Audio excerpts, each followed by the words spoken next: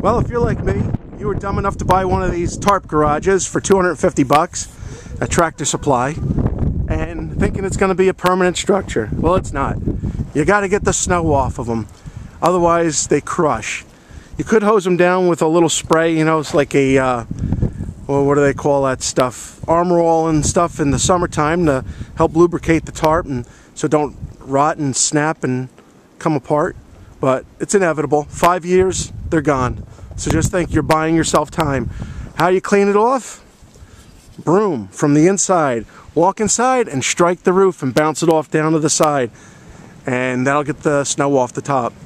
Actually, it's always about 30 degrees warmer in these things when the sunlight hits them. The second the sunlight's off of them, you freeze instantly.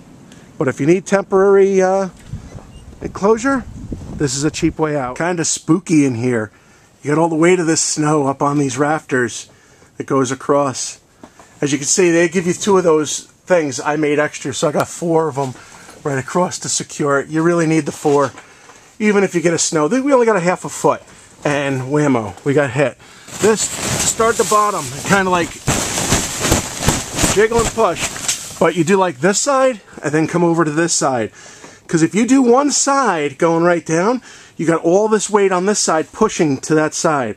Could get dangerous. Could crush whatever you got inside here. So I'm going to get the broom and start hacking at it. Here I am, still in the belly of the beast. Now the last ones to do. Like I said, one side the other, one side the other. Work your way back, because you do one side completely, and it could all come down on you. It's a pain, but what's the alternative? Leave your stuff out in the snow. Right, miss? And we don't want that now, do we? No. You being a good girl?